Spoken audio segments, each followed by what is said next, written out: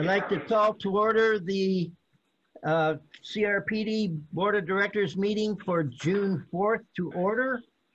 And Melissa, I'd like to ask you to lead us in the flag salute. Are you there? We have two Melissas. Smith.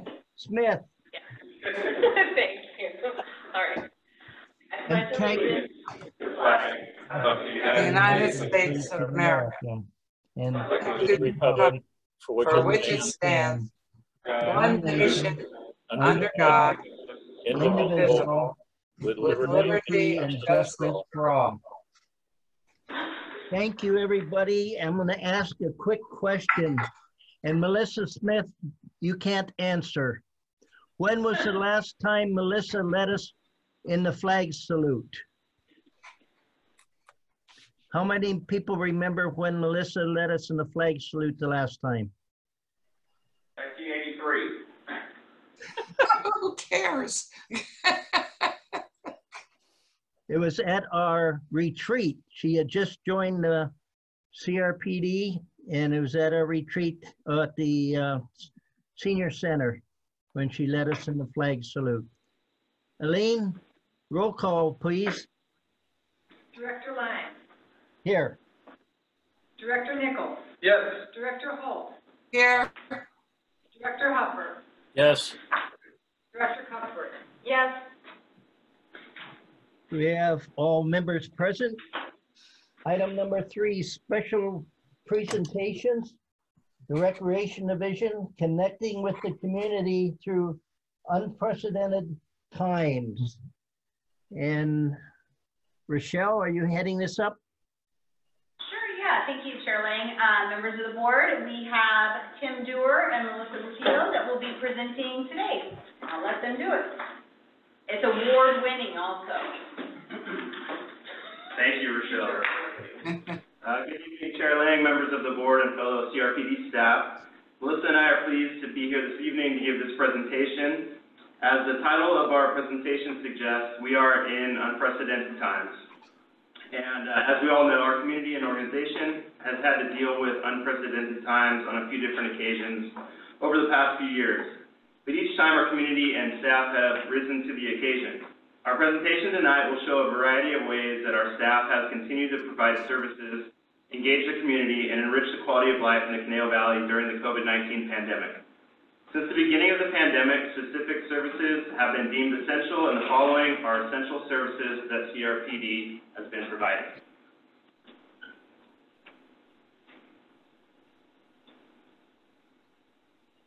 The Senior Nutrition Program is a federally funded grant program available to anyone ages 60 and older, jointly operated by CRPD and Ventura County Agency on Aging. I do have a video that in the sake of time, I'd like to play, and I'll talk over the video.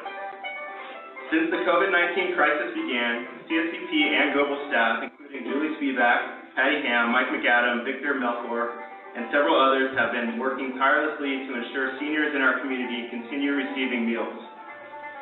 Initially, this was a challenge with the newly imposed stay-at-home orders, but fueled by a passion to serve and a love of their senior patrons, staff immediately developed a minimal contact drive-through system, instituted physical distancing measures for their walk-up patrons, and partnered with Senior Concerns for delivery services.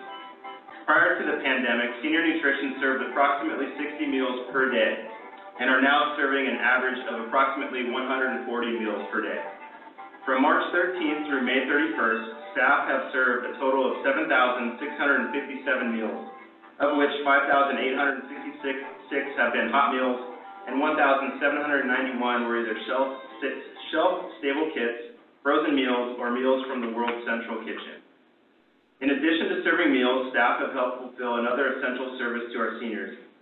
They have provided socialization and a few minutes of interaction enjoyed to individuals who would otherwise potentially have no human interaction. Some have described the service as a lifesaver and the experience as, quote, the spark of their day. Moving on to our next program, the Safe Passage Lunch Program. This has been a successful partnership between the Conejo Unified School District, the Safe Passage Youth Foundation, CRPD, Art Trek, and several volunteers. Together, they have ensured that lunches have continuously been served at both the 850 Warwick apartment complex and the Conejo Creek condominiums for families in the neighborhood who would normally rely on lunchtime meals provided at the school. On average, approximately 85 meals are served daily at 850 Warwick and approximately 220 lunches daily at Conejo Creek. CVUSD has provided the food while Safe Passage, CRPD, Art Trek, and volunteers have helped with the distribution and coordination of other supplies and necessities. Through the efforts of Tim Hagel, the Safe Passage Youth Foundation has secured thousands of donated items, including diapers, baby formula, and fresh produce, has coordinated donated meals from local restaurants on weekends, and has ensured all families have Wi-Fi capabilities at home so that children can participate in distance learning. Art Trek and CRPD have provided art projects and enrichment activities to families while also acting as a liaison between the families and the school district to assist with distant learning and to secure learning materials. This past Friday, shown in the picture, 3 CRPD staff members who live or have lived at 850 Warwick and have been working the lunch program were presented with multiple scholarships from the Safe Passage Foundation, Art Trek, and a local donor with love from Grandma to assist them with their post-secondary education. All 3 just recently graduated from Thousand Oaks High School.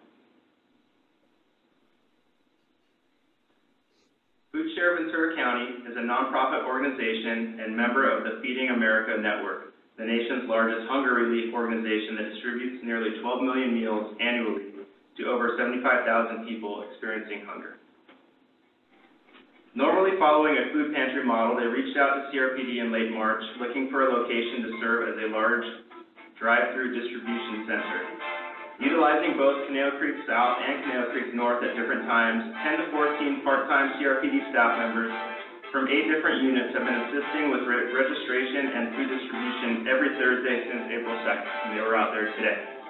For some staff, this has been their only weekly shift for months, but they continuously report to work with a smile, a great work ethic, and a sense of purpose, knowing they are assisting their community during these difficult times.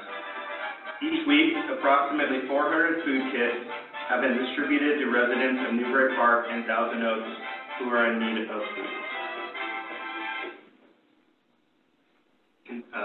We'll be trading off. Melissa's up now. Thank you, Tim. When the stay-at-home order went into place, blood donation agencies saw a decrease in people coming out to donate. CRPD was asked to open facilities to conduct drives while adhering to the COVID-19 guidelines, which called for by-appointment-only donations. The American Red Cross and Vitalant, which operates blood drives for Los Robles Hospital, have utilized CRPD locations since March. The fabulous Thousand Oaks Teen Center has hosted 6 of these drives, each one having over 60 draws. Orchard Community Center has also hosted 2 drives with over 60 drives as well. Now we'd like to move into some of the community engagements the division has been working on. The first being the Acorn ad. In an effort to support local print media and find ways to continue to connect CRPD to the community, the division signed on to take out 8 full-page color ads in the Thousand Oaks Acorn. Content was collected from all units to try to engage all scopes of service. Fun historical trivia, what park is this weekly content, kids activities that included connections to partner organizations like CVUSD were incorporated into these weekly spreads. When the quarantine went into effect, the community started relying more than ever on virtual ways to make connections. CRPD Marketing and Communications Assistant Kelly Madison has increased postings on our Facebook and Instagram to inform the public of closing and opening of amenities.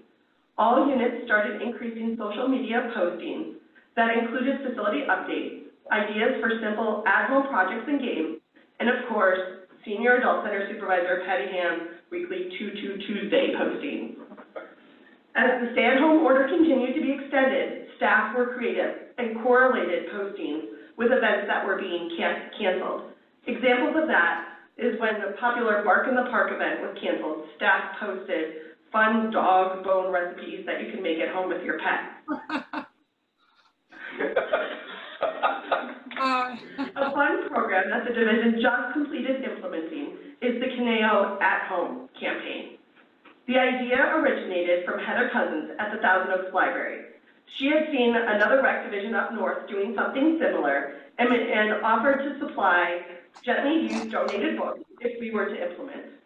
The campaign started on the premise of leaving a bag of recreation materials on a patron's doorstep that contained fun rec supplies and other materials that you would find during one of our programs. Staff ran with this program and really made it their own.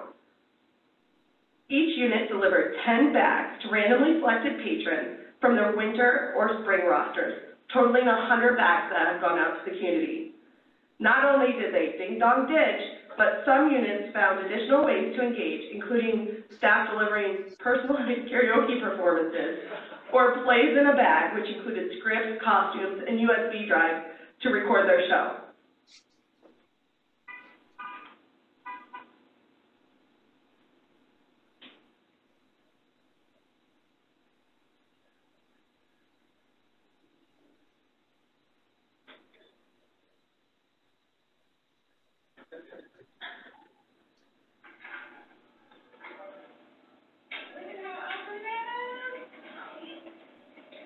We just got ding-dong-ditch by the Park and Rec Department. Open the bag.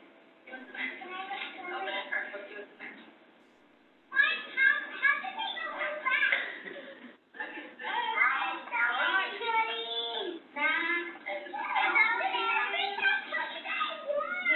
So cool.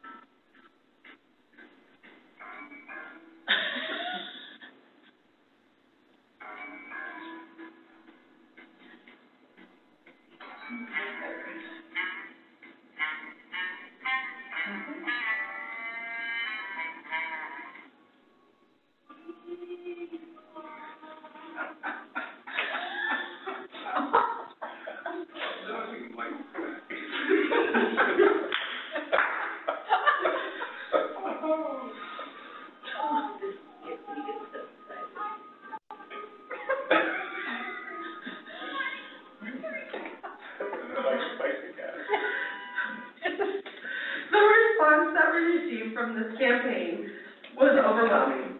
There was an outpour of thank you that we needed to hear from the community on the district's Facebook page.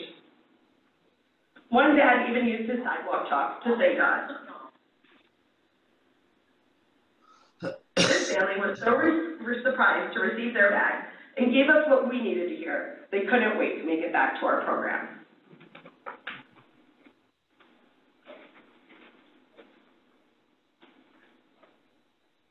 Headed by Kelly Madison of the Marketing and Communications Unit, the Virtual Recreation Center went live on CRPD website early on during the crisis on April 1st and has received over 1,800 page views since.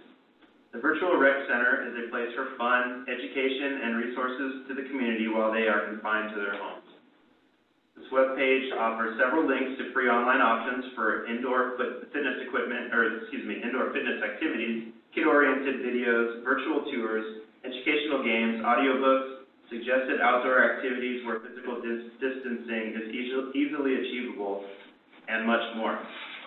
Additionally, the Virtual Rec Center offers multiple links to stay informed on the latest COVID-19 information and resources for seniors seeking additional services.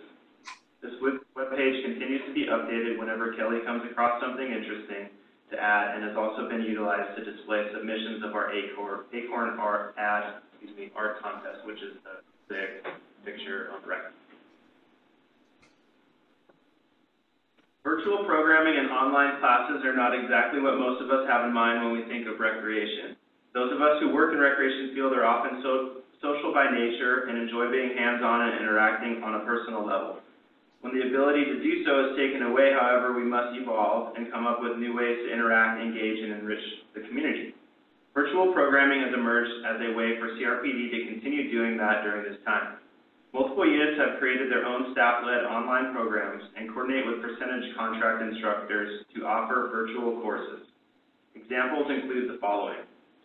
Since Friday, May 1st, the therapeutic recreation patrons have been participating in a weekly program called Virtual Games with Friends via the Zoom app. Registration has been free and open to the participants ages 15 and older, serving as a way for participants who have been following stay-at-home orders to see their friends. Every Friday features a different game, including bingo, charades, hangman, trivia, and guess that song. Led by TR supervisors Devin Herbert and coordinator Cheryl Jew, the program has been a big success. Participant attendance has been consistently upwards of 18 people, and the Tri-County Regional Center has reached out to staff asking for more programs like this for all ages. TR unit is currently working on adding more virtual programming. Tomorrow night, the cultural unit will be live streaming a modern magic show that will feature audience participation. And additionally, the Comedy on the Hill program that traditionally takes place on the second Saturday of each month will return in a virtual format next Saturday, June 13th. Offered through the Teen Center, independent contractor instructor Dr. Steve is offering a Zoom class for ages 11 and older. This specific class, titled COVID-19 An Introduction, deals with the science behind COVID-19 and will clarify some of the information and misinformation regarding this new coronavirus. Global Center has also offered 2 Zoom classes taught by volunteer instructors. The Meaning of Opera started on April 27th and runs every Monday afternoon, and a meditation class began on May 14th and runs every Thursday afternoon. Both programs have seen between 10 and 12 participants for each class. Staff continues to pursue more virtual class options as we move forward. CSBP volunteers have repeatedly stepped up to answer the call to meet the need for facial masks and medical caps for individuals and essential workers in the Conejo Valley. As of the middle of May 13th, 13 different volunteers have produced and donated over 2,100 homemade masks and over 250 homemade medical caps to 23 different local organizations shown on the screen. CSCP Director Julie Spivak has been coordinating the pickup and delivery of all the products from volunteers to organizations. In preparation for the opening of our summer camp, CRPD has also received 300 homemade masks to be distributed among staff working our programs. They're actually very comfortable. We just got ours. The Therapeutic Recreation Supervisor, Devin Herbert, and Orchard Center Supervisor, Kurt Gunning, collaborated to create a video that aimed to show the Conejo Valley that CRPD continues to bring the community together in creative ways and to embrace an inclusive and diverse community of varying demographics. The video involved the simple concept of one person tossing a water bottle to be caught and then tossed again by another person, creating a metaphorical human chain and connecting everyone involved in the video.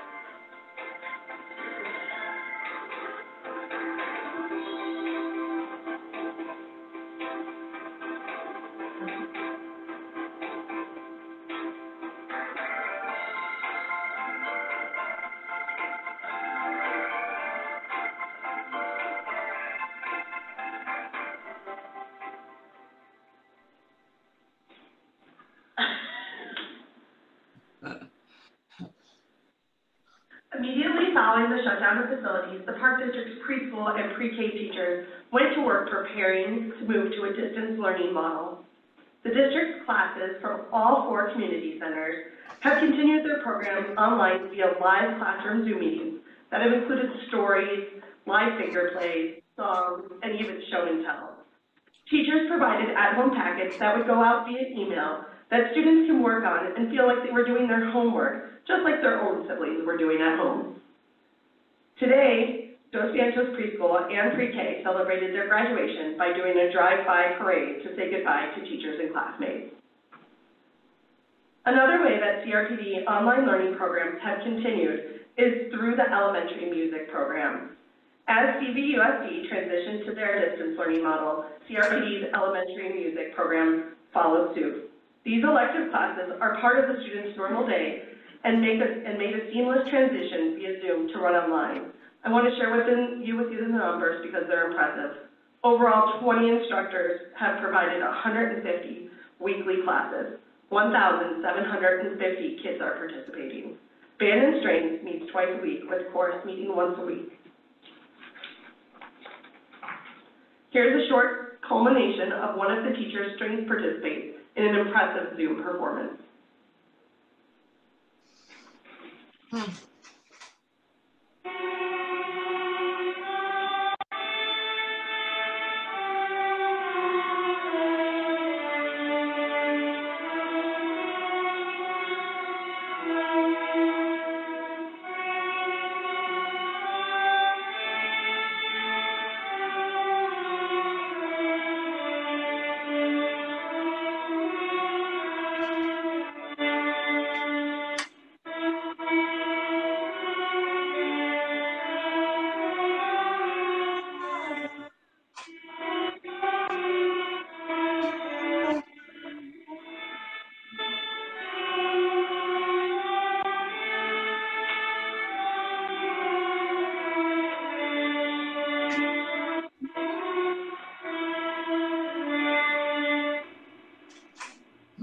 Efforts also have been made to connect with local teams through the McDonald's gift card distribution. Harbor House of Thousand Oaks has donated 100 $5 gift cards that have been distributed by the youth outreach team to local teens in low-rent apartment complexes. This program gave the outreach workers a reason and a chance to check in with teens and make sure they know that they are not forgotten about. One of the challenges that the full-time staff have had is to find ways to connect and reach out to their part-time staff that they no longer had hours for. Our aquatics unit has come up with a fun contest. They challenge lifeguards to submit a guardian on quarantine photo. As you can see from the photos, they took this assignment very seriously. Classic rec games like scavenger hunts made their way into virtual staff meetings, and local in-residence magician Scott Buchanan has even conducted a magic trick during a Zoom meeting. Set this number, I know that nobody landed on the 10. You didn't land on the 3. I don't think you landed on the 9, and no one's on the 1 there. I feel really confident now, and I don't believe that 5, 7, and 11 are in. I believe that you're on the 6. What? He was right.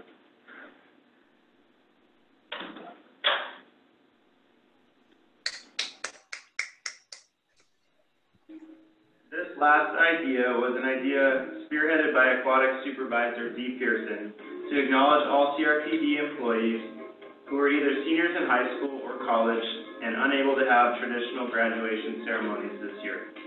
She gathered photos, nicknames, the schools they will be attending in the fall, or the careers they will be pursuing from all the different units in our division and made a recognition video.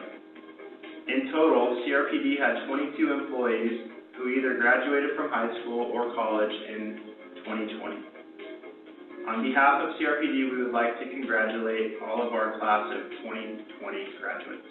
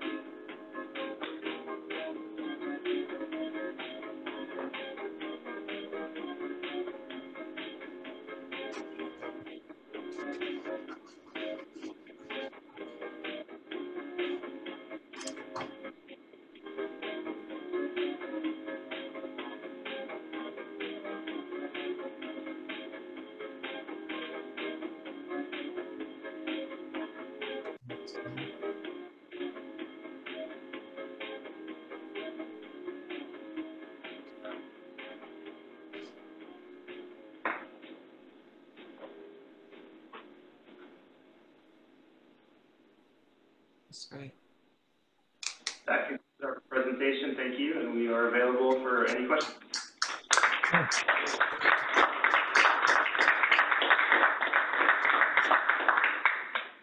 First, thank you, Melissa and Tim, for a great presentation. That was phenomenal, and the creativity of the various programs, amazing. Board members, Director Huffer. Yeah, I don't have any questions, just a couple of comments. It looks to me like you guys have been 10 times as busy in the last couple to 3 months as you were before all the close down, and the creativity that you folks are exhibiting is just, it's unbelievable. You know, serving everywhere from the young kids to the seniors and everything in between. I'm so impressed by what you're doing, and I know that the community really does appreciate what you're doing. I did have a chance to try the senior nutrition, I think it was the Friday before Memorial Day, and I'll tell you, it was nice to have some different food from what I've been preparing for myself all these weeks. So I really enjoyed that. I salute the people at the Global and everybody in the Recreation Division for what you've been doing. Thank you, Chuck. Susan? Oh, well, I just want to say, you know, the programs are fantastic. There are a couple I'm going to double check on that I wasn't aware of. And I know Julie Spivak, you know, is very involved. She's at the Global Center, and I mean, she's doing a great job where she's doing, you know, what she's doing. You know, I've dealt with her on more things than some of the others. So I am amazed at everything that's going on, and I applaud all of you. Thank you. Thank you, Director Holt. Director Cusworth.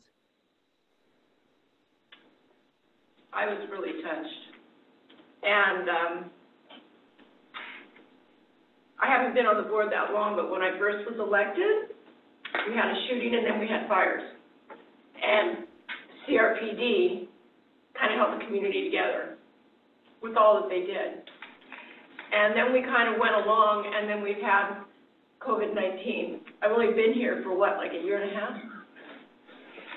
And then to see all that you're doing to bring our community together and to help those that are less fortunate to get through, you know, this very unusual situation we're in. It was a very, very, very touching presentation, and it's made me so proud, even though I'm not doing any of that, to be a part of this organization, and has really brought me to an awareness of how important CRPD is to our community. It's not just ball fields. It's not just yoga classes. Though I have to say, when I went through the program guide, I really want to retire so I can just spend all my time going to all of your things. We offer so much to this community, which is why I wanted to be a part of CRPD, but I had no idea of how vast the influence is, and I'm still learning. I do have a couple of questions. One, do you think you'll continue with the senior nutrition in the cars? That looked like it was efficient. Or when this is all over, will that not happen anymore? It shouldn't happen. I don't think that's been determined yet. I think part of it is the socialization of being in the cafe, but it might continue to be an option for those who want to take it to go. We haven't thought about that yet, but that's a good idea. Okay. So I was just wondering, because I thought, boy, you got a long line of cars. There's a lot of seniors that want to eat lunch there. I qualify. I thought many days, maybe I'll go over there and get my lunch.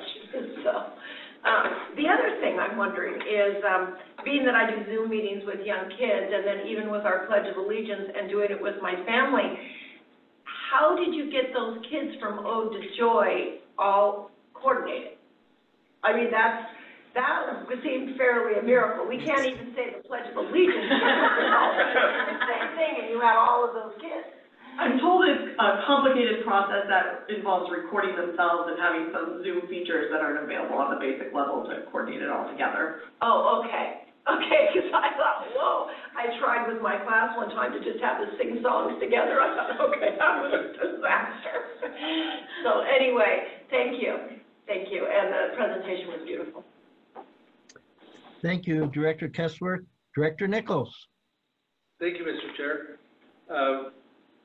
I too was very impressed. I mean, we've heard some of these things in the past with either ideas or trying to get some things moving, but to kind of see this whole package and how things have matured, I kind of have mixed emotions. I mean, one, I'm absolutely thrilled to see what's been done, but also very sad and disappointed to see empty community centers, you know, in the videos as the water bottle is passing with Mr. Hare being the only one in the center of the community center. So to be forced into doing this, I mean, that you know, kind of gets me in the gut. But then when I see what's been done, that gets me in the heart, is to see how you, through your awareness and sensitivity, have kind of created these new opportunities. Yeah, I can see where some people might like curbside service, but you know, I've heard the term socialization mentioned a couple of times, and to me, that's what our community is desperately missing right now, is just being able to, you know, socialize.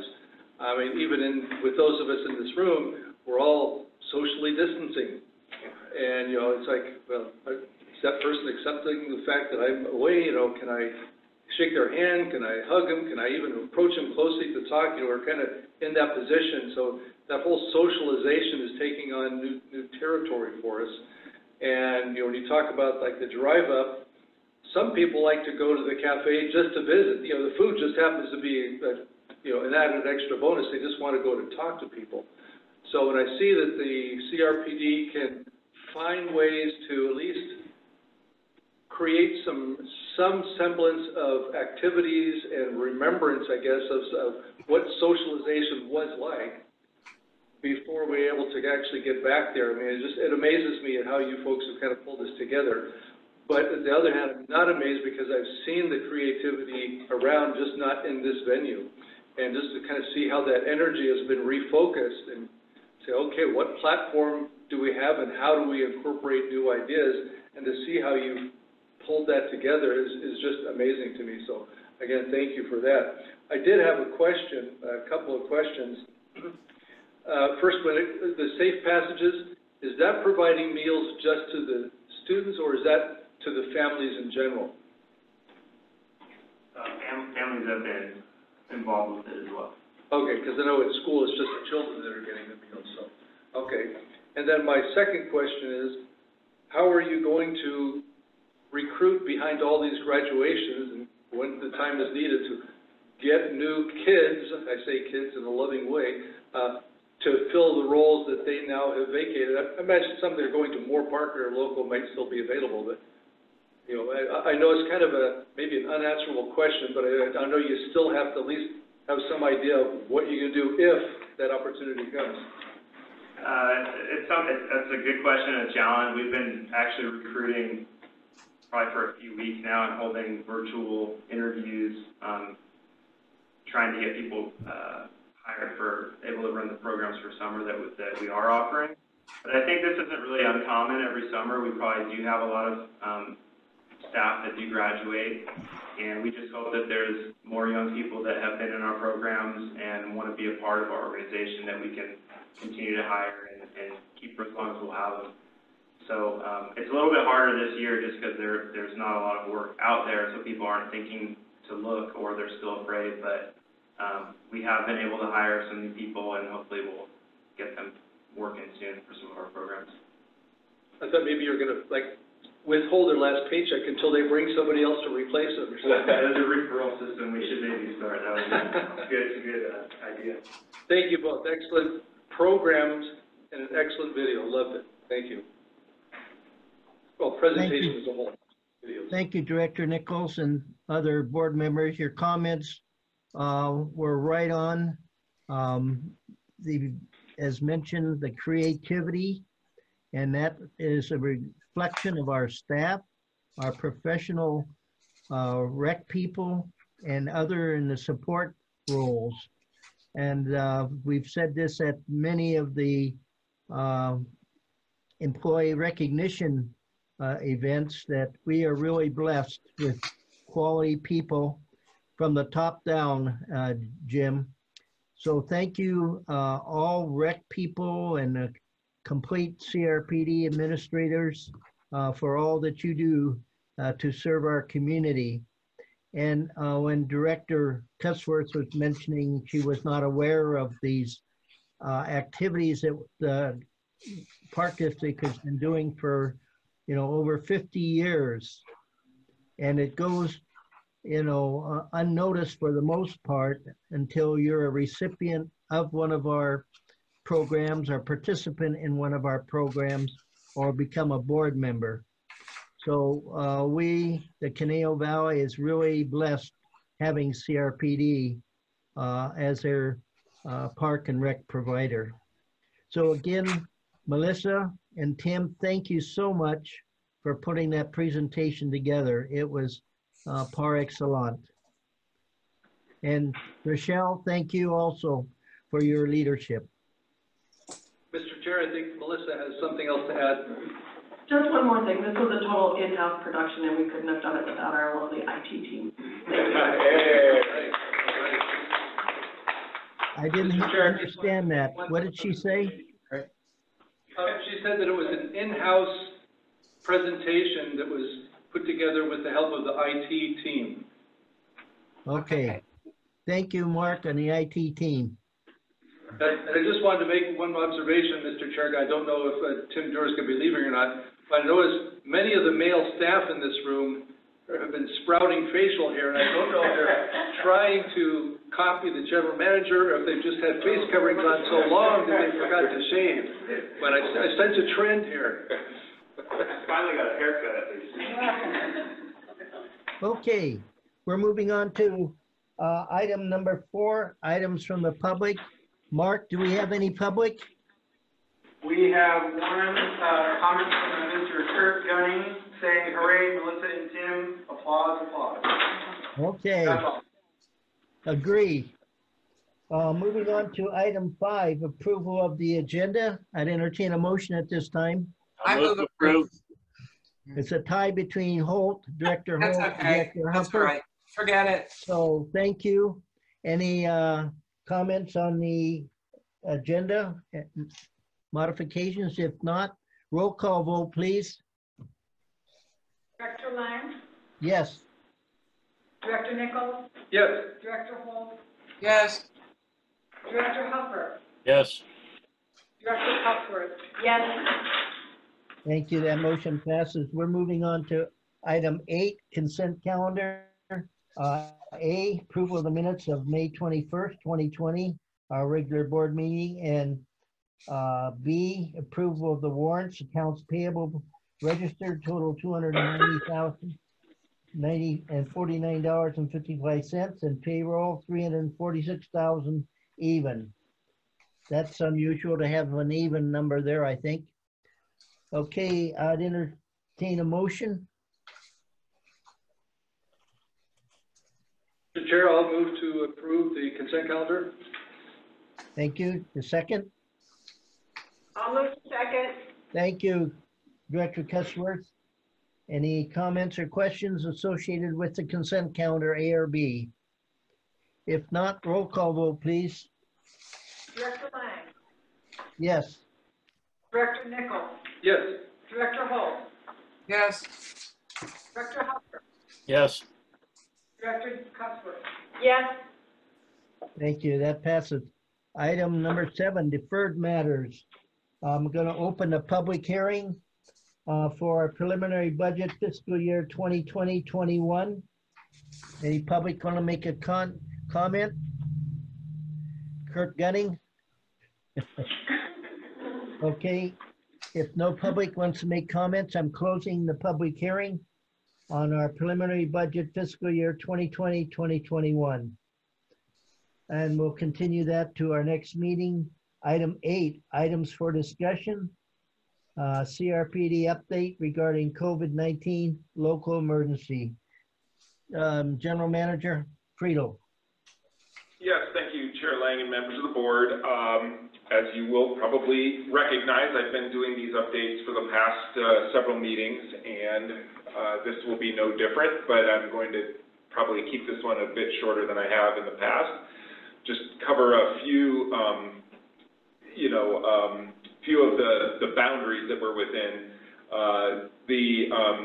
Ventura, so I have a CRPD, a Ventura County and a California State website to pull up.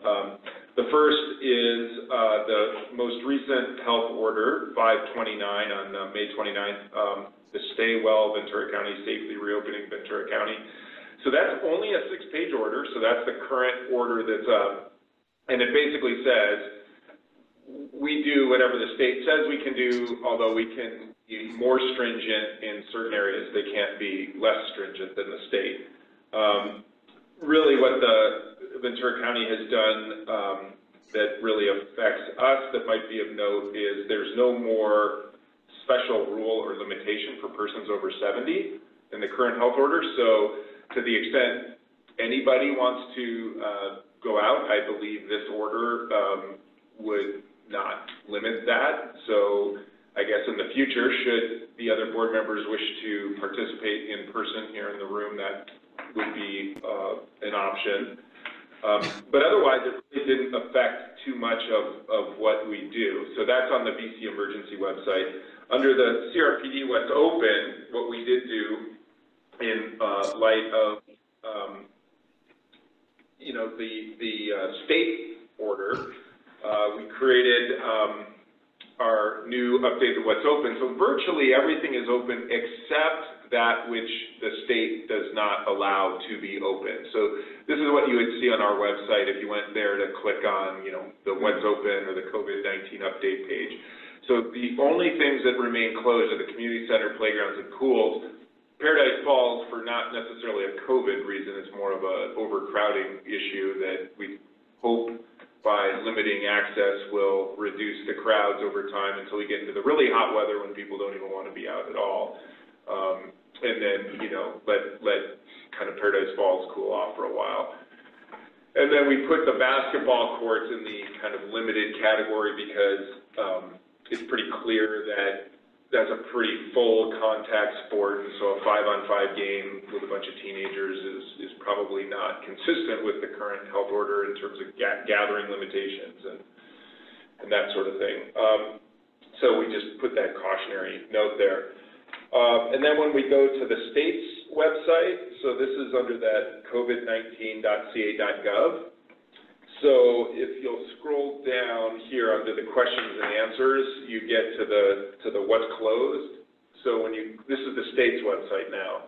So this applies to everybody in the whole state. Will that open now? Oh.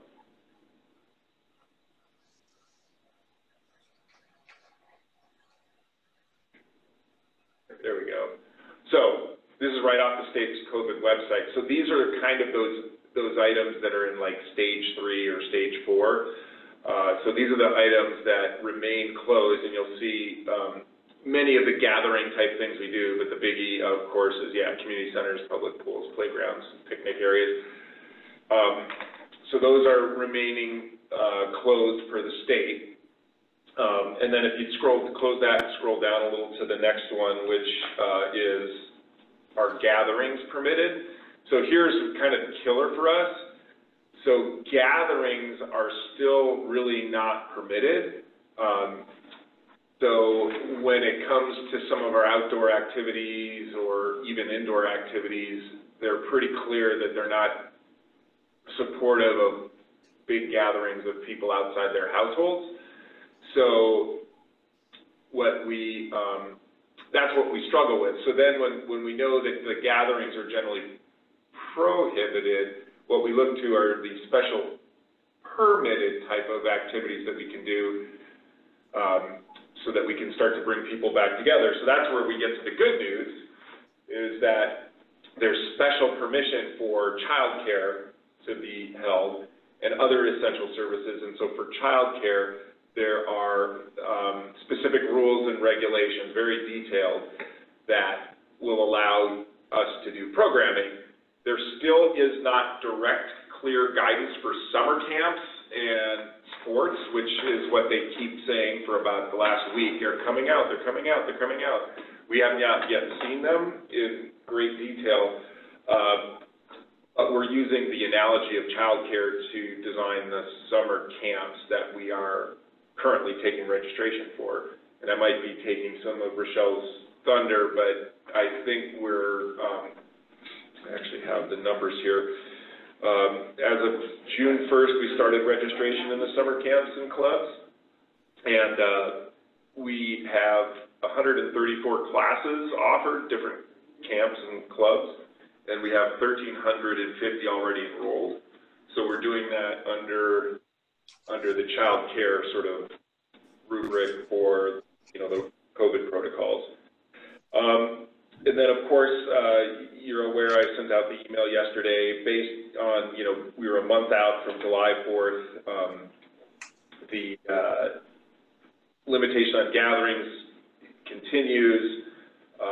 The planning required to really get going, multiple agencies having to have the resources and the cost, all of the variety of things to consider, plus the added non-COVID concerns about just mass gatherings in the protest and maybe you know, other issues going on. We just didn't think being the only game in town when it came to fireworks was the right call. So you know, in consultation with the city, we went ahead and canceled the fireworks. So so that happened, and we are otherwise trying to do things within the order, as Rex showed you with that great presentation, and then we have now started the registration process for camps that will start on June 15th, so in 8 days, I think, so 9 days.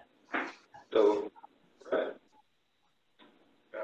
and of course, we just constantly await the next direction from the state or guidance, and we have been hearing camps and sports group guidance should be out there any day now. So that's what we keep hoping we'll get so that we can kind of open our remaining things. Community centers are going to be tough. I think community centers, because they're indoor, are going to be of constant concern, but I think that the community center is really something, by definition, it's more of a general public drop-in, unscheduled, you know, gathering place. So I believe we're well within our rights to use those buildings for supporting child care or summer camp programs. So we will be using the buildings. They just won't be for open general public drop-in.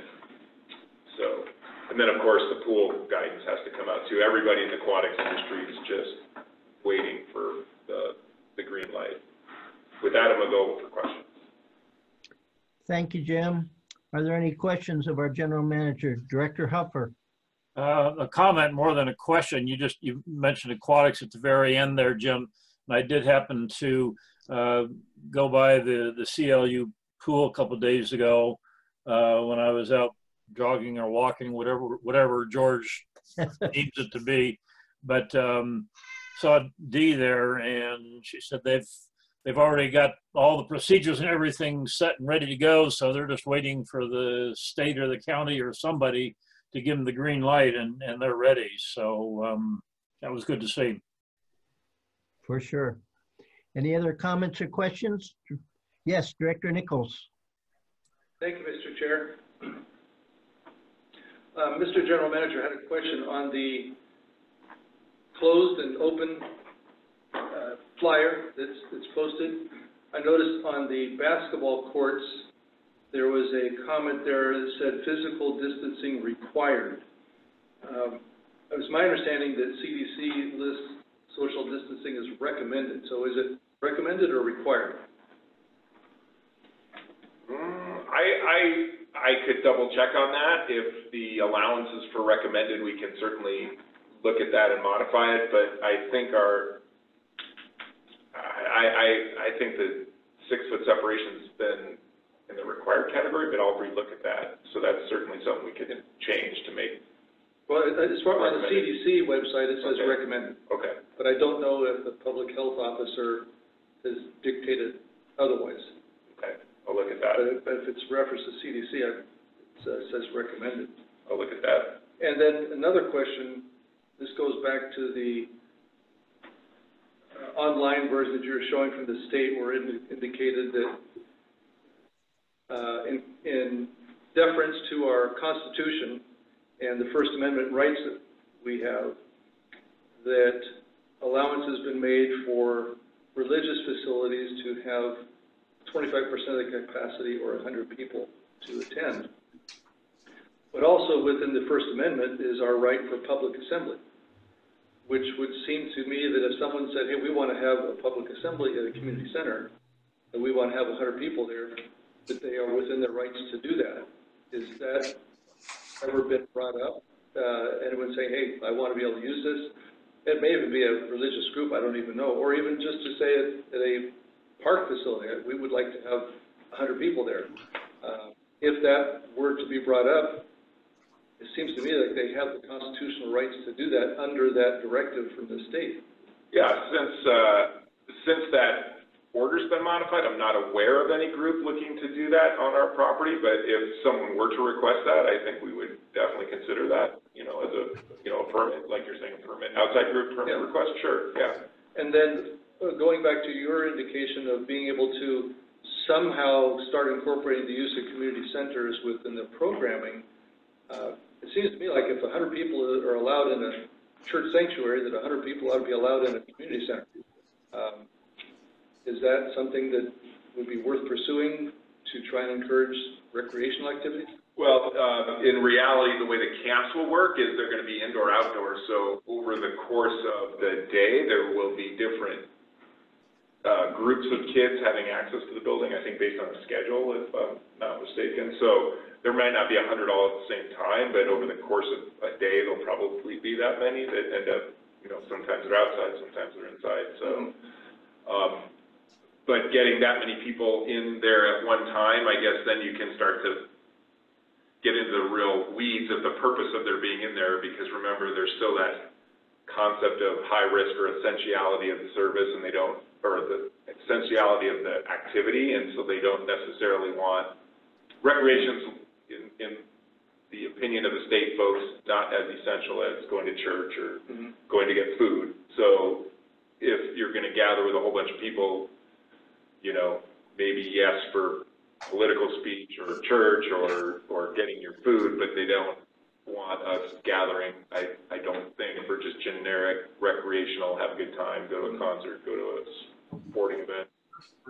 But obviously there's an encouragement for exercise and healthy activity, but I think there's really been this emphasis on sticking with your household or doing your things in a way you stay 6 feet away from others has been what I look at in reading the totality of all the different orders and regulations, that's really the intent. Stay 6 feet apart. When you're practicing your social distancing, wash your hands quite a bit, and just try to minimize your contact with other people. Is the gist of the rules.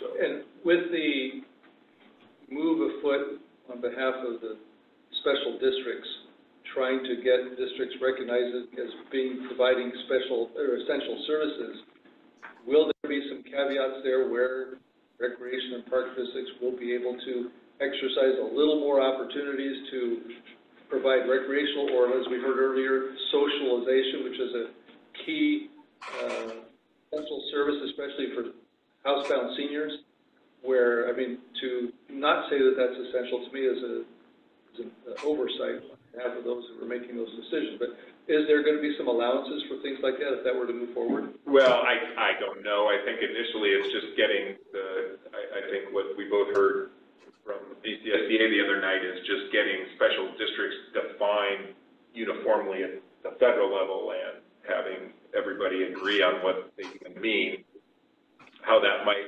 affect how the state looks at us in terms of this COVID and health regulations.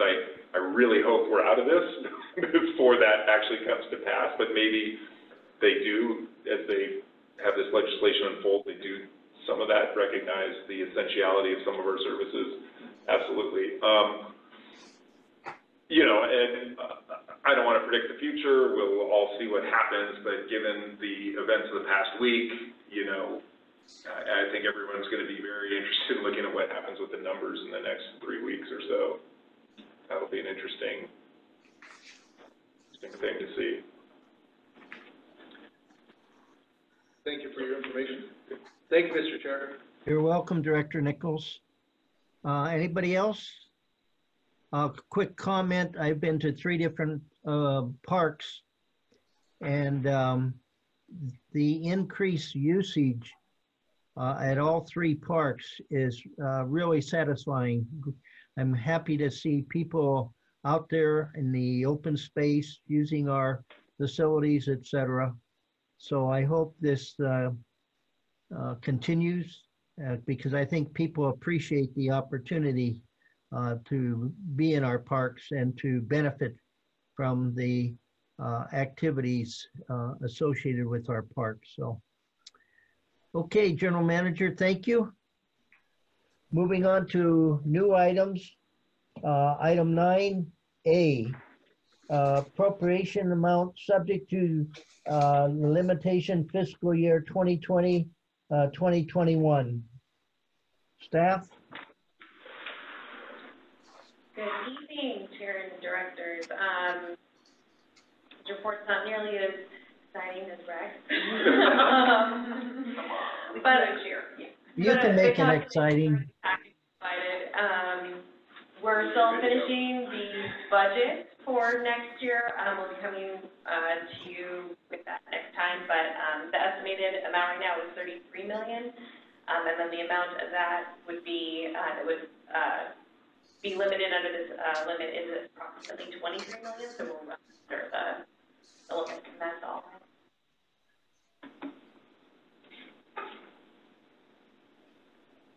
Yes, Director Nichols. Thank you, Mr. Chair. Thank you for your quick and brief. That's all it needs to be. Yeah, I was waiting for more. In practicality, what does this mean for you as the financier, for the organization, making sure we have enough money to do what we're doing? With this number, how do you refer to this in your day-to-day operations? What does it mean for you? Not at all. We are required to calculate it to make sure we're under it. That's all it means. That's all it means. And if there were the need to exceed this figure, what happens then? Or maybe not the need, the desire, or whatever. I guess what I'm asking is, why is this there? Why is this number prepared? So it was in place to prevent reckless spending by government entities. It's somewhat been modified to make exclusions to say, okay, it only applies to certain types of tax revenue, certain types of options. So it's much less effective than it was when it was originally implemented. For entities that go over it, I think they have 2 years to address the overage. So if you did have to go over the amount, you could say you're over by $2 million, but we're going to reduce that over the next 2 years by doing having less than $1 million each year the next 2 years or something like that. So that would be the remedy. But I mean, we're nowhere near that, obviously. There are some, technically the state has this issue and they have to come up with a plan how they would address that too. So, but that's what would happen if it went over. So it's probably more of an issue with the much larger governmental agencies than it is a smaller special district. Yes. Okay. All right. Thank you. That was my only question. Thank you, Mr. Chair. You're welcome. I have a quick question for Mark. We have a fourth window that currently just has a CRPD logo. And during Melissa's report and Doug's questions, I was wondering, can we have both camera on our board members and then on the administrators making the report? Yeah, George, we actually don't have the ability to have multiple cameras at the moment. So the answer to that is no. But if you see that, the CRPD logo screen, that's something that actually you can control. You can mute that window out, or if you click at the top right of your screen, or the top of your screen, you can actually control, like, to have people without a video showing to not show up as one of the boxes. I can walk you through it offline if you want to show you how to. I'm okay. It's just that, you know, there was two things going on and I saw that logo just sitting there. I thought maybe it could be utilized for one of the presenters, speakers. Okay. Are there any other, Director Huffer? Yeah, I just wanted to point out, it wasn't really explained, I don't think, in the presentation here. The appropriation limit of 48 million plus has nothing to do with the district's total budget. It's only looking at the per capita appropriations, and if you look at the numbers that the Park District has, we wouldn't in a million years come anywhere close to $48 million. It has no relation to our total budget. Right. Okay, any other comments or questions? If not, I'd entertain a motion, and this is a resolution. Director Hupper. Thank you. I'd like to move that we accept recommendation to adopt resolution number 060420-A, setting the 2020-2021 appropriation subject to limitation, to be read in title only, all future readings waived. Thank you. You have a second. Director Cusworth, I was thinking that you would be the second. Okay. Any other additional comments or questions? If not, roll call vote, please. Oh, read it in the title only. Thank you, Director Huffer. Resolution 060420-A, a resolution of the Board of Directors of the Conejo Recreation and Park District establishing the annual appropriation subject to the limits set forth in Article 13B of the Constitution of the State of California. Thank you, Elaine. Now, roll call vote, please. Director Lang. Yes. Director Nichols. Yes. Director Holt. Yes. Director Huffer. Yes. Director Cusworth. Yes. Thank you. That motion passes. We're going on to 9B, Capital Improvement Fund Grant. Thanks, Chair Lang, members of the board. Tonight, it's a big bonus. Whoa, cool. This is the biggest year we've ever had for the number of applicants and the amount requested. We had 12 applicants for $136,000. A lot of applicants we talked to, they're having some hard times with money and revenue because of the COVID pandemic. In general, we have $100,000 budgeted for this item, but we thought it was prudent that we ask for the board for an appropriation of $36,000 to cover the remaining funds needed. So everyone gets what they need. This is kind of like CRPD's own little stimulus package here to help these groups out and make their dreams a reality. Projects that we've done, we start this process throughout the whole year, reminding them several times that this is coming up.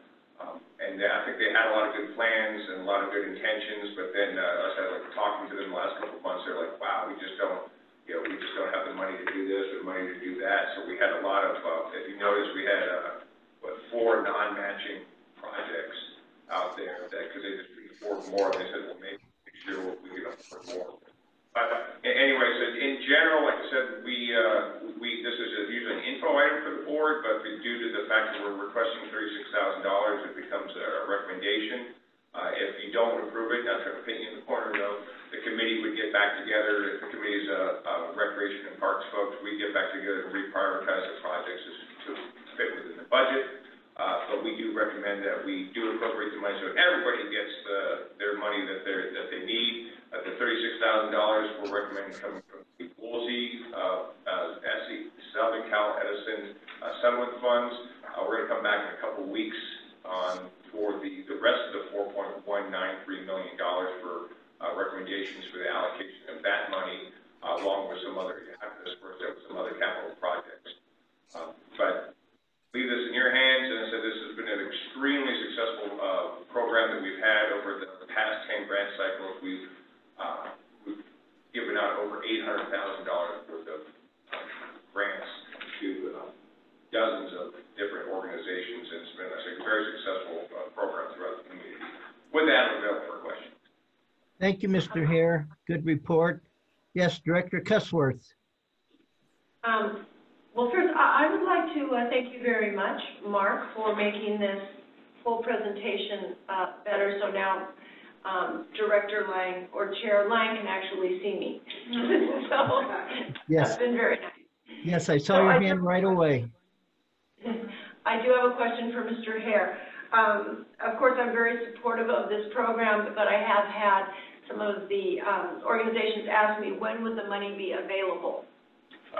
July 1st, the projects and the money is available July 1st, so they cannot start the project until July 1st. It's very clearly stated in their cover letters. Oh, okay. Thank you very much. Director Huffer. Yeah, not a question, but a comment. I think it's great that we're in a position that we have those funds available through the SE settlement, that we can pretty easily transfer 36,000 so that we can meet all the requests of these great organizations. I am impressed by ETI. Everyone else just had nice round dollar amounts, and ETI came out with exactly 8,267, which I thought was pretty impressive. So kudos to them. Director Nichols. Thank you, Mr. Chair. Mr. Hare, thank you for the report, the information, and I know this is a great way to encourage and to support our partners that we have, which is a key part of the district.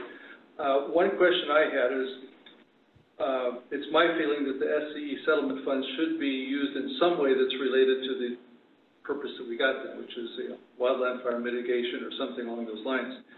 Are there any of these projects that would fit in the category of somehow having a nexus to that wildland fire mitigation purpose?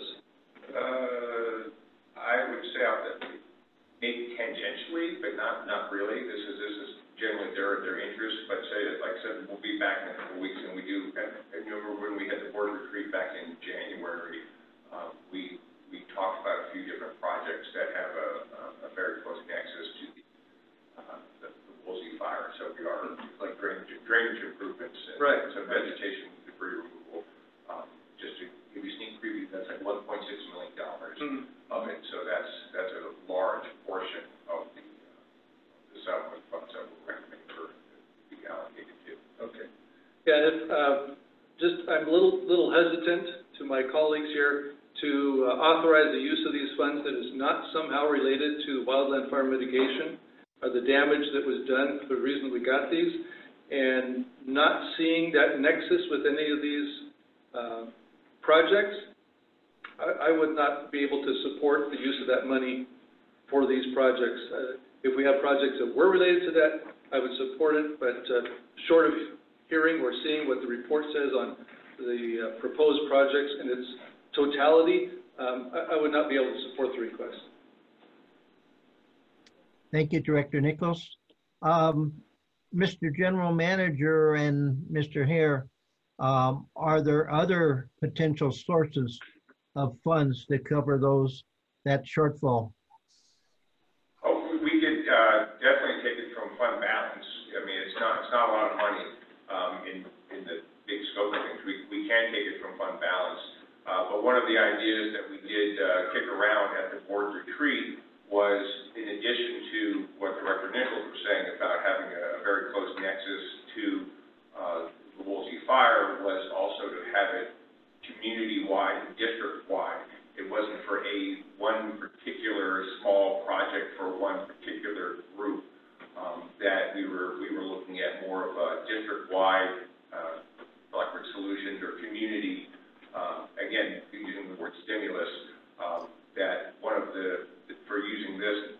this, and then even, and again, giving more sneak peeks of last time, or next time, and one of the things we were gonna recommend is the double matching. Remember the double matching that we did for the 50th anniversary? And sort of encourage more widespread community use. And then instead of matching for a $50,000 project, 25-25, they can do a $75,000 project, and the district would kick in $50,000, and the community partner would kick in $25,000, so it was like a 2-to-1. And that was the idea we kicked around at the board retreat. That was another good idea to spread the love throughout the community as a result of the Woolsey fire and because of the COVID pandemic, to spread the love throughout the community. Okay. Any other? Oh, I have one quick one, Mr. Hare. On the baseball Canal Creek South restroom, what aspect of the restroom still need work and completion? Well, the place to go to the bathroom. Pardon? They did the actual toilet. Yeah, all the interior. George, what they did for the first phase, they had enough money to do the sewer connection and the shell of the building. So what they need to do is basically do all the finishing of that's inside the restroom. Wow, that's a lot. Okay. So what percentage of the total cost are they underwriting? 50%. Okay. So the additional 20,000. Gee, it's gonna cost 40. I'm sorry, Director Holt? Another $40,000 to finish the project, and so they're kicking in $20,000. That's what I was trying to determine. Yeah. Thank you, Director Holt. All right, any other comments or questions? If not, I'd entertain a motion. Chair Lang, I have a quick comment again. Okay, Cussworth. I know this wouldn't affect all of the projects, but I do know that the Chumash Museum had extensive damage in the fire, and some of their money would be used to help recreate a lot of the things that they lost, at their Chumash village. And I also know that the Stagecoach Inn wants to use a considerable part of the money in trying to make their facility accessible, considering guidelines for COVID-19. That's not the fire, but it's also, another sort of, pandemic or something that's helping. I cannot say my words properly right now, but, it's another disaster, I guess, that this would help them to reopen, and they both lost a lot of revenues from, both the fire, not the Stagecoach Inn, not from the fire, Chumash from the fire, and Stagecoach Inn from the pandemic. So I don't know if that would help ease your conscience somewhat. And I also do remember at our retreat, we did talk about this extensively on how we wanted to use this money. So, and we did mention that we wanted it to go, not just for fire, and I know that we did mention definitely clearing out creeks, and we were going to use a lot of the money for that and for things of the fire, but we did at the retreat also talk about that we would be using it for other community projects. So, but I would want you to vote your conscience, but that is something that was discussed previously. Okay, thank you, Director Cussworth. Yes. Yeah, I appreciate that. Thank you, Director Cussworth, for the comments. I guess my concern is twofold, that there was nothing in the report to state what you just stated, that there was a relationship directly to the use of those funds based on the fire damage or whatever was there. And secondly, I don't like to get in the habit of saying, oh, we've got this extra money over here, let's just tap into that because it's really easy to use and it's not pegged so far. And I would like to see a full proposal for the entire use of the money on how it's going to be used before we start using it. And so that's the two reasons why I would object at this point. Okay, thank you, Mr. Chair. Director Nichols. Any other comments or questions? Entertain a motion at this time. Director Lang, Yes, Director Huffer. I'd like to move approval of staff recommendation to appropriate $36,000 from the SE settlement funds. And I'm not going to read the numbers to fiscal year 2020, 2021 for the annual CIP grant program. Thank you. Is there a second? I second. Okay, Director Holt seconds. Okay, any other comments or questions? If not, roll call vote, please. Director Lang, Yes. Director Nichols, No. Director Holt, Yes. Director Hopper, Yes. Director Cuthbert. Yes. Thank you. That motion will pass. We're moving on to item 9C, California Special Districts Association 2020 Board Elections. Jim, I guess? Yeah, thank you, Chair Lang and members of the board. This is really a board decision. You have two potential candidates. I believe the incumbent is Vincent Ferrante. And the information about the two candidates, Dr. Robert Blair and Vincent Ferrante, are in your packet. Choose wisely. Okay, any discussion? Anybody like to nominate one of the two? I'll just, Director Holt, you had your hand up? Yeah. Go ahead. Well, I think probably you all agree. I don't know either one of these men, and Ferrante has been with the organization a long time and has had several official offices, and so I would recommend him. It was hard though. I mean, when you don't know the people individually, I'm sure they're both qualified, but he would be coming back to this, and he's served for many years. So that's the only suggestion I can have. I don't know either man. Okay, I happen to have met both these individuals, and I probably have had more direct conversation in the past with Blair. He was also previously involved, but I'd like to hear from anybody else who has a. Are you recommending a second for this motion? Was that a motion, Director Holt? No, not really, since I don't know either. You know. Yeah, so that I was. You can make your own. I was trying to listen also, Huffer, Director Huffer. All right. Any other comments or questions? Director Nichols. Mr. Chair, thank you. I too looked at the statements, candidate information sheets from the candidates, and both of them seem, more than qualified to be able to take on the position. I do recollect in our meeting with the SDA on Tuesday, our newly appointed representative was recommending Mr. Ferrante based on his active duty nationally, as well as him being an incumbent. So for that reason, I would make a motion to cast our vote for Mr. Ferrante. Thank you, Director Nichols. We have a motion. Is there a second?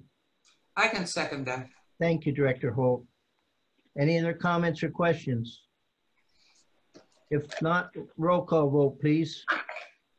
Director Lang, Yes. Director Nichols, Yes. Director Holt, Yes. Director Hopper, Yes. Director Cuthbert. Yes. Thank you. That motion passes, and Mr. General Manager, I'm sure you'll submit the proper paperwork. Yes, Pardon? I am sure that Aline will submit the proper paperwork.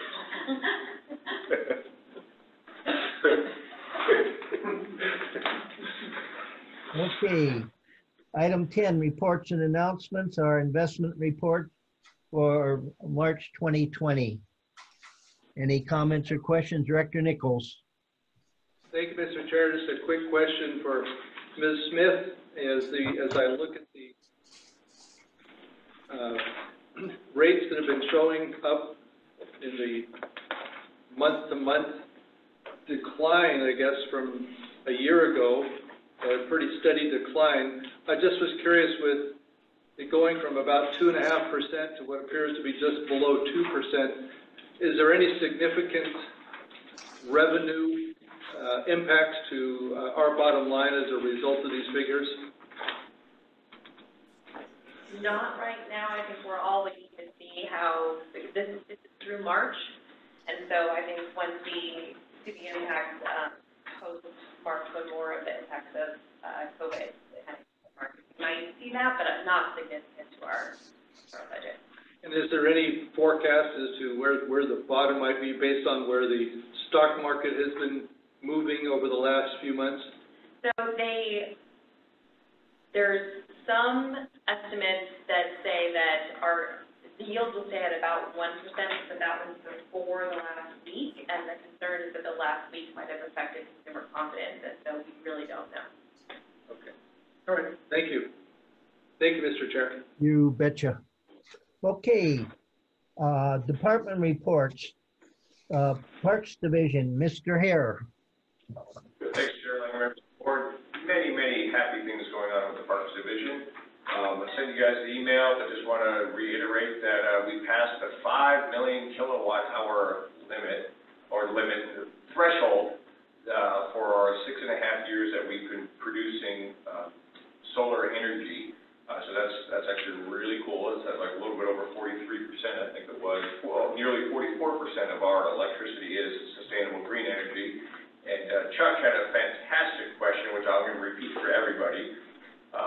Chuck asked, but we're not using any energy lately, so what does that mean? Are we overproducing, or how does that work? So as a reminder, when our power purchase agreement, we are required to purchase every single kilowatt hour produced by our solar. And the solar carports are designed for 80% of the normal capacity of the facility, and that way if there's a little, so they don't necessarily have to go over, but it's more of a numbers thing with them.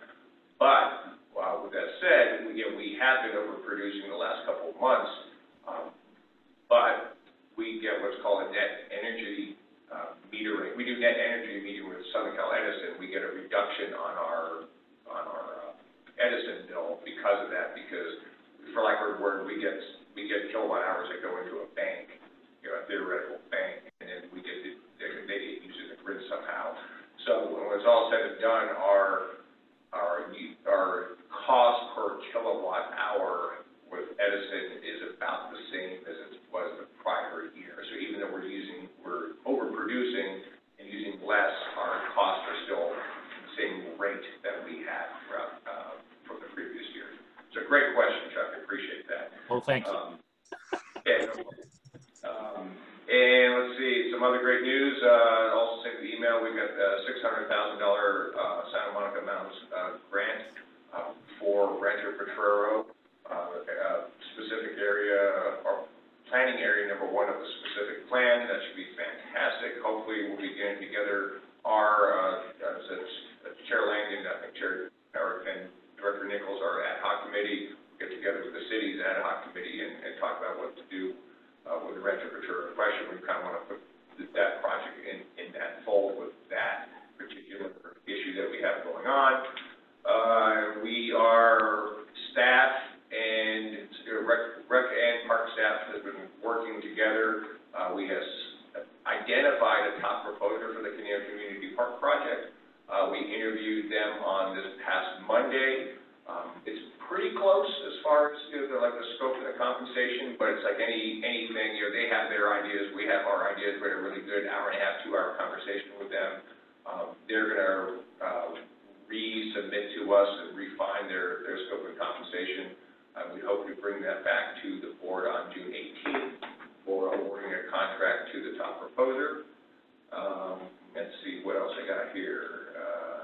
And then, yes, I did mention a little bit during my board report for the CIP grant, during the capital budget on June 18th, we'll be providing a lot more information about the Woolsey fire allocation and some adjustments we need to make to the following CIP year, following fiscal year CIP program. Just some minor adjustments, but just some additional things that we're recommending based upon the board retreat and the 10-year capital project plan that we have in place, and using the nexus of trying to use it as best as we can with Woolsey Fire and trying to spread the love throughout the community. So that's upcoming. It's been very interesting, a lot of fun to do that, but that's coming up in a couple of weeks. With that, I'm available for questions.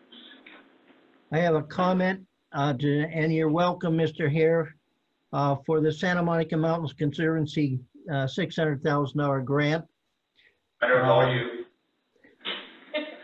And Rancho Simi Rec and Park District also, we also approved a grant for part of their trails program. I think it's for phase 4. And if you've not been to Rancho Simi Rec and Park to see that project, I think you need to. It's is a great trails program. It follows the large drainage system that goes through from east to west in the Simi Valley. So a lot was accomplished. We also had the LA Rivers and Tributary plan approved. And it was over a 4-hour meeting, but we accomplished a lot, including CRPD's $600,000 grant approval. Okay, any questions of Mr. Hare? Director Huffer. Yeah, Tom, I was just sort of curious. I was going to go over to Conejo Creek North this afternoon just to kick back and get out of the house for a little while, and it was locked up. And I was just wondering, was that because they were finishing up the paving project or something, or? Yeah, I know they were finishing up the striping and through a lot of different parking lots. I know it was happening yesterday and today, so that's probably most likely what's going on. And then they have to, and actually I don't know for sure, but they will be doing it soon, putting in the speed bumps that they took out. So I don't know if that was going on today, but it's supposed to be happening within the next few weeks. Okay, thank you. Director Nichols? No, nothing for me, Mr. Chairman. Okay. Any other questions of Mr. Hare? If not, we'll move on to 11B, Recreation Division. Cheryl, what's your name? No, thank you, Chair Lang, members of the board. So you do not have a recreation highlight tonight because you had a wonderful presentation this afternoon, and just the staff did an awesome job, as you guys had already said. They had very short notice that I gave them, and they whipped that together, and it is really neat to see it all come together and really remember what we're doing out there, even though it's not our normal daily stuff and we're not as busy as we normally would be. There's a lot of really good things going on, so I'm glad we were able to share that with you tonight. We opened registration on Monday. We are doing some modified programming, as Jim said, towards essential care needs for child care. So we have all-day camps that are opening, and we have half-day 3-hour camps that are opening.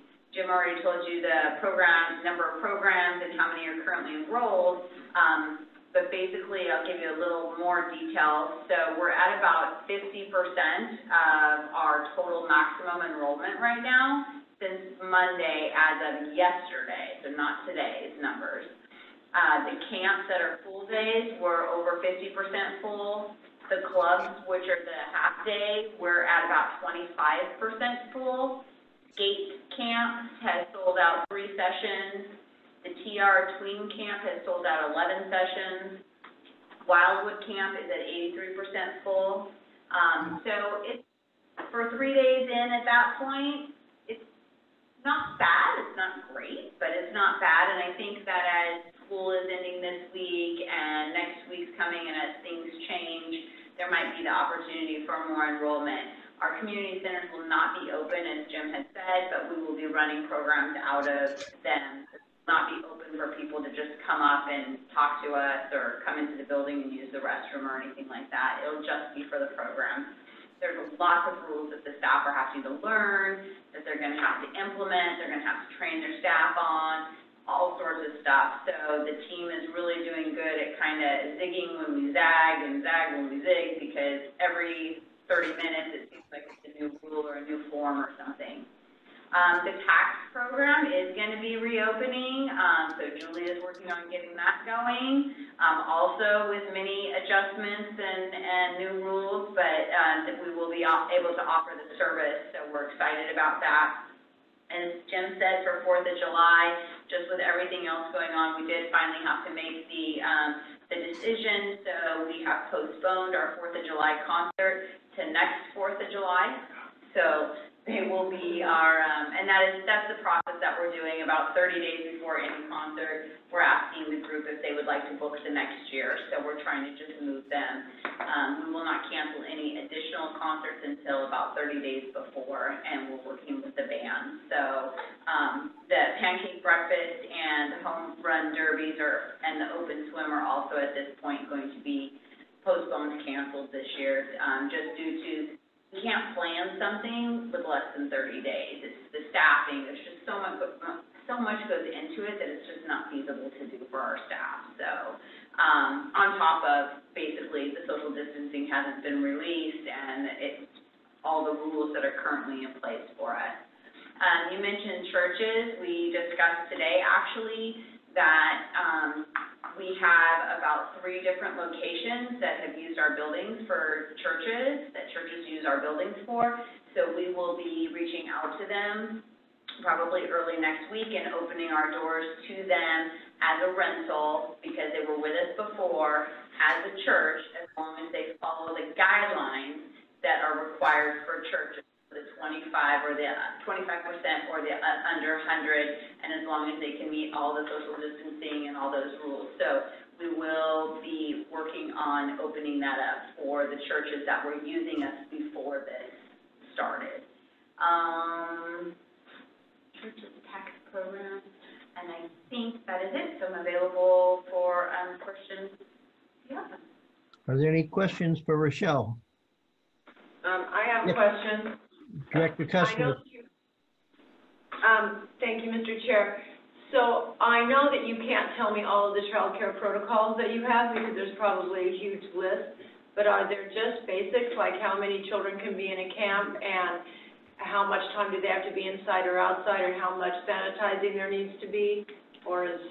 There's going to be, we're going to have a 1 to 10 ratio. It has to be the same pod of kids every day for five days. So we have to keep everything consistent. It has to be the same staff every single day. So there's no intermixing of staff. And then obviously we have to do the physical distancing. We are requiring that kids have cloth face coverings with them at all times.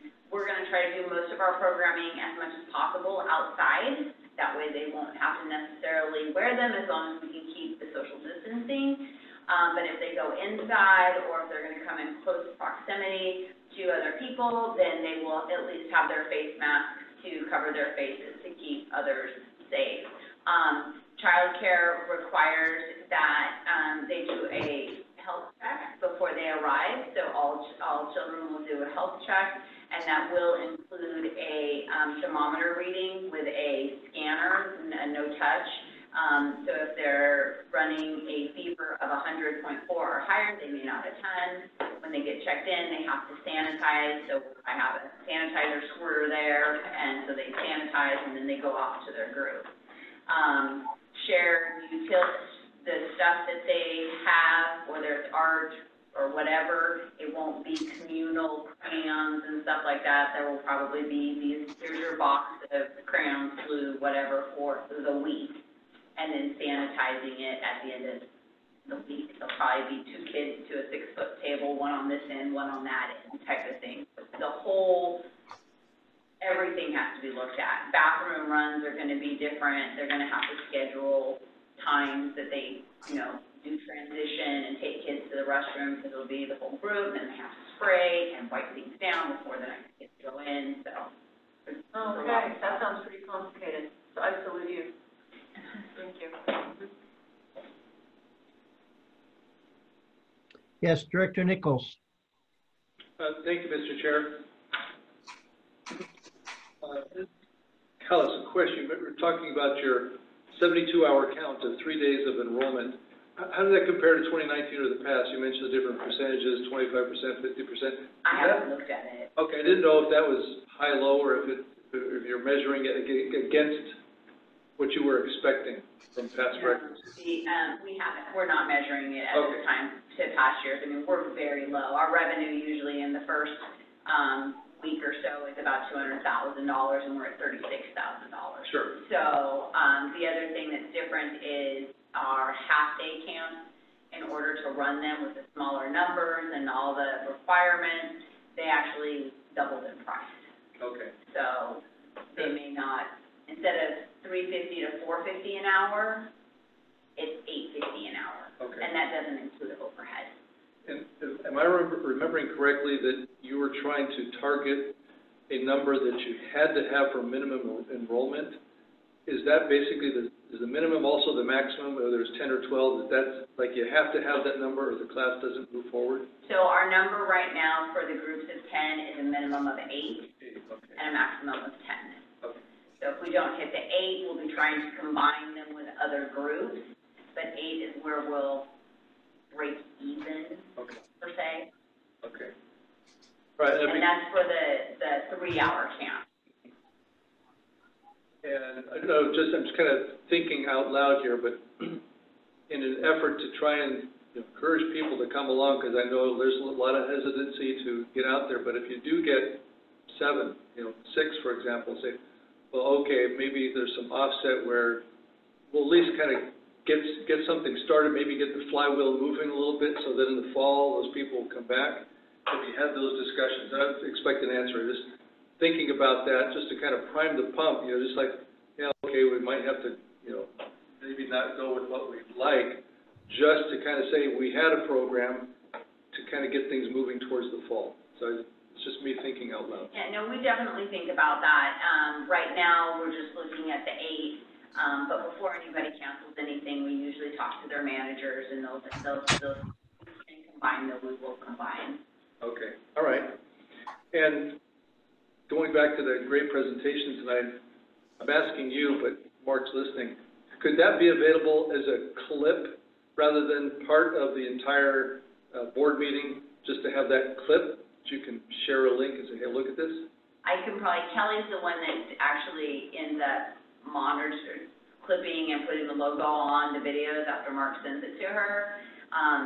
We've been struggling with the programs that she's been trying to do, because our board meetings are so long. It's very hard and very long to download things, but it's, program will work. It will, she could potentially, we can ask her to cut that. We're actually going to be applying for the grant, or the CPRS, not CPRS. CSBA. So we'll have to clip it anyhow, probably, for that, so. Maybe we should start taking breaks every 45 minutes to have little tips. Also, this is a question for Mr. Huffer. We're going to offer since the seniors are so used to going through the drive-through at the adult center, you're going to offer the drive-through tax returns as an option? Well, that's going to be a little bit difficult, I think, but they do have a lot of procedures in place that are going to try to at least minimize the potential for exposure. Yeah, appreciate your helping to keep that going again, as well as Ms. Spivak. So thank you. Thank you, Mr. Chair. That's all for me. Okay, Mr. Huffer. Yeah, I had a question, Rochelle, since, I mean, these are summer camps and even when things were, you know, years past, summer camps are outdoors for the most part, but pretty much restricted to outdoors. Are there some contingency plans if and when the temperatures start skyrocketing? So the clubs will be able to, the centers are going to have rooms available that will be assigned to different groups. So some of them will, but like Wildwood Camp, Thousand Oaks Camp, some of those camps, they are all outside and they have been outside for years. So, you know, we'll probably get some water play out there. The one thing that they won't, I mean, camp's going to look very different this year. You know, it's not going to be 50 kids all sitting in a circle singing songs and kumbaya and all that good stuff. It's going to be everybody 6 feet apart with a mask, the leader with a mask on singing a song because of the spit and the spray. So it's just going to look really, really different this year. But hopefully, you know, the staff is super creative, so they'll keep them hopefully having fun and you know, building bonds within the tent. They will be able to, as Jim had mentioned, go in and like use the gymnasium, but there'll be processes that'll have to go into place on how the ball gets used. They all get assigned a ball, then it gets put in a bucket, and then I'm gonna have to have a staff that comes in and cleans all the balls afterwards. And so there's just, you know, what's not in the cost of camp right now is that there's probably gonna be an additional 1 or 2 staff that just literally are checking in and running around cleaning things all day long. So, or they will be able to use the facility for the program. Okay, thank you.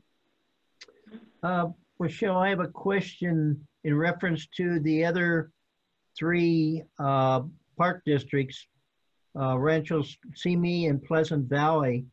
Have you heard how they're starting up programs and integrating, you know, the new norms for their camps? I've been on a call every week, and I believe we're the first to open and start taking registrations for this. I know locally, our Boys and Girls Club and our YMCA are already doing camp. YMCA started this week, and Boys and Girls Club has been doing it, I believe, since like March, April for essential workers. So I know some of our staff, Summer, has been in contact with the director over at the Boys and Girls Club, and they've been talking about how they've been doing things and stuff, so sharing ideas. But I don't think Rancho or Pleasant Valley have it on the books yet to start anything. Do you remember? No, you're ahead. Yeah, I think so. Yeah. For right now. Okay, so you said we're ahead of the other 2 park districts. Yes. Very good. Okay, any other questions for Rochelle? If not, we're moving on to Management Services Division. Melissa Smith. Thank you, Chair and members. Y'all are going to have to hear me talk a lot next time when we bring the budget. So I have no report, but I'm available for questions. Okay, we're looking forward to that. 11D, General Manager's Report, Mr. Friedel. I bet staff that this light agenda would cause the meeting to be over before sunset, which is at 8:01. So I have no report tonight. Very good. Thank you, Jim. Okay. Mr. Chair, I have a question. Director's report. Director Nichols has a question. Director Nichols, you have a question of the General Manager? Is this like the Lakers game where the defense is less than, or the opponent's less than her points, you buy tacos or something? Yeah, there's money on the line here. Just a question. I noticed in our expense report this evening, there were some expenditures for the Teen and Adult Center project, which I know has been postponed, but it just caused me to question, with that project now on hold, and I know some of the initial work was underway, is that just indefinite? Is there something pegged for the future, or is that in discussions with the city, and is there just some wrapping up to do now to kind of bring things to a logical halt? I think the understanding that I have in a conversation with the city is they just wanted to put it off 1 year because they don't really yet know the full impact of the last 3 months on their budget, and they kind of want to say, okay, let's postpone it 1 year, see what happens to us, what's the fallout and the impact, and then we'll look at it for the following year. There is a lot of value to having had all of the work that's done to date so that it's like essentially a shovel-ready project. I mean, there's even discussion that one of these relief bills at the federal level might be an infrastructure bill or something that encourages, you know, shovel-ready projects to get going if they need that kind of stimulus. So getting it to the point that it's that's great. I hope it's something that gets picked up next week, but a lot will just depend on the city's budget. We were about a month away from putting it out to bid when the COVID hit and the city said, oh, we said, so can we finish the month's worth of work just so it's ready to go? So that's why we, you know, however many $50,000, $60,000, what it was. So we had the consultant finish it up, and then we submitted to the city. So it's just like Jim said, so it's permitted, it's ready just to go out to bid.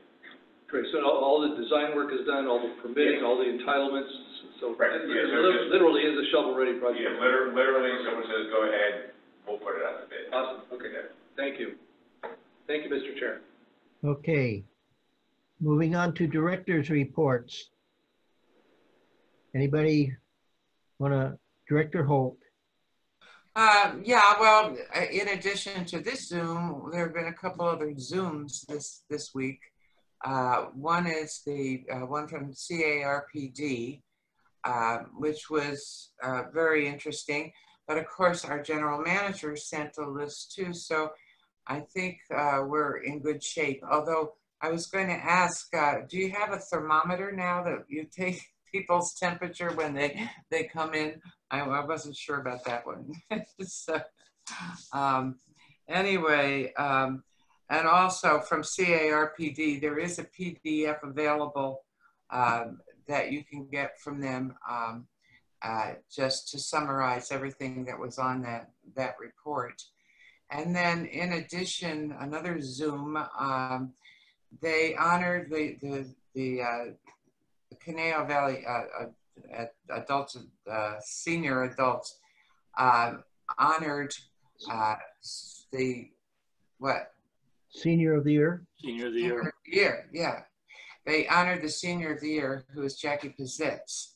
And I know, I've known Jackie forever and ever, it seems, although she's been here longer than I in Thousand Oaks.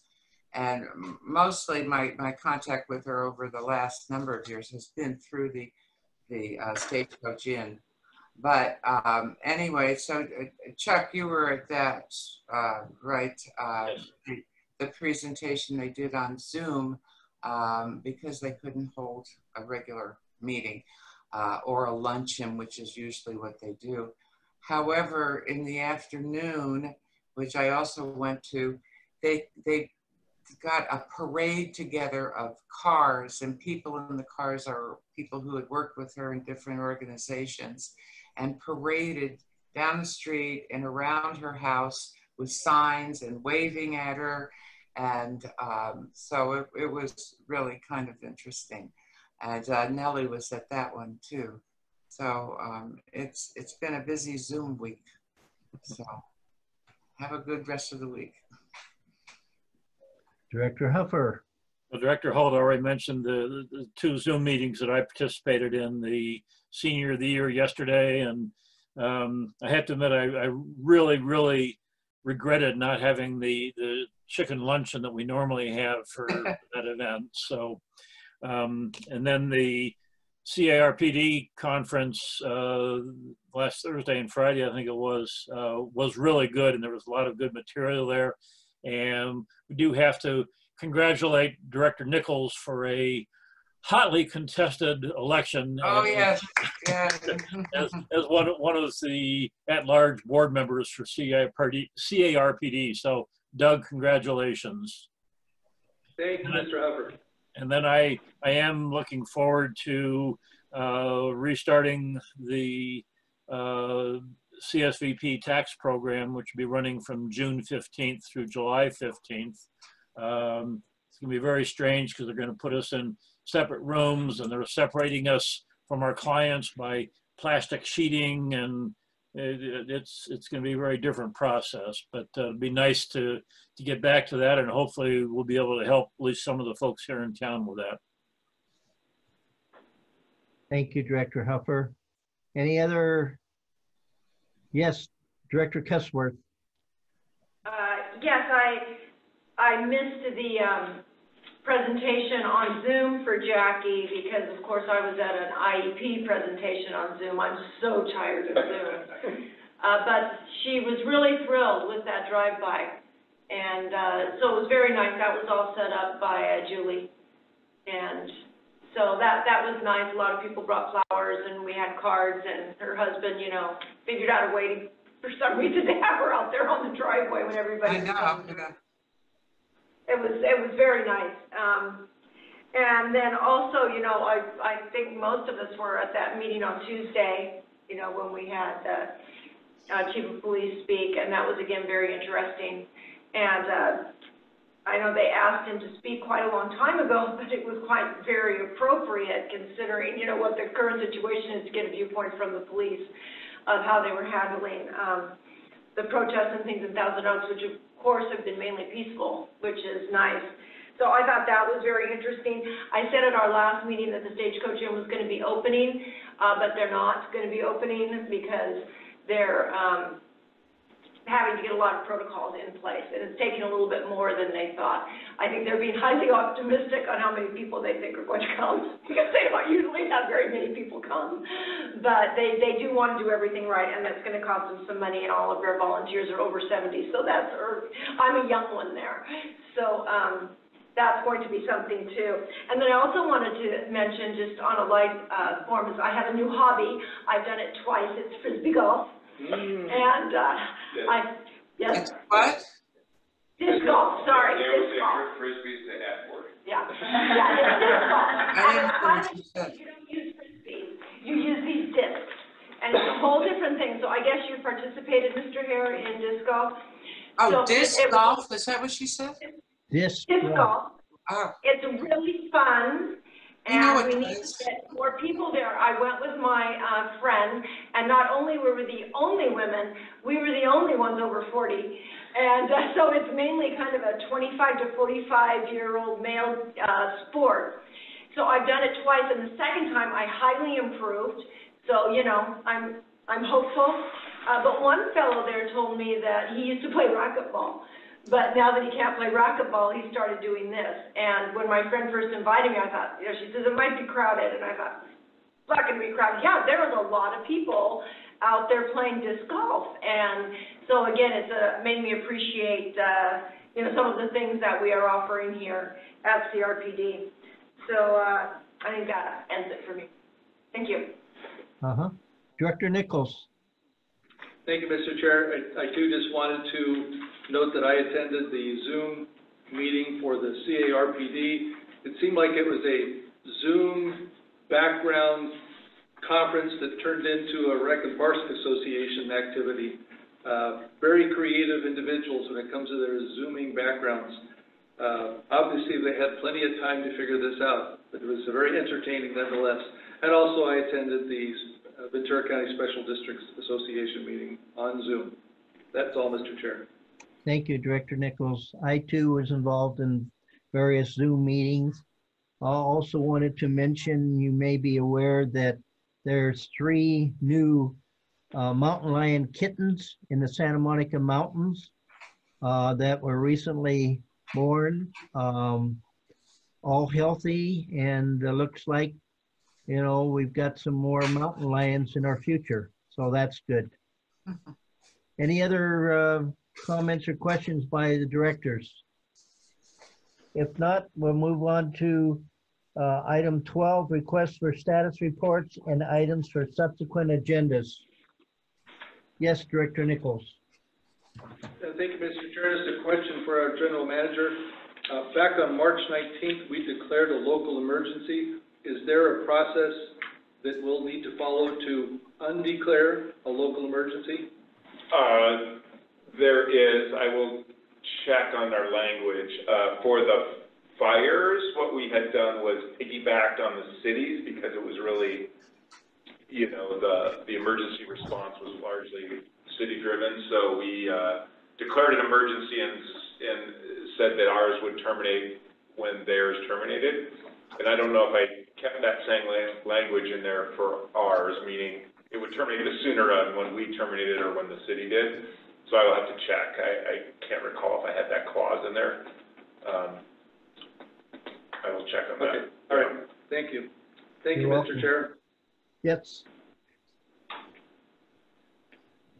Was that a hand up there, Director, Mr. Friedel? No. No. Okay, just the background again. All right. Items from the public. Do we have any public? If not, Nope, no public is there a need for executive closed session? Nope. Okay, with that, we're going to adjourn this meeting until 2 weeks from tonight. All have a good rest of the week. Thank you. Thanks, everyone. Okay. 803. 801 was something. Yeah, you know where this golf was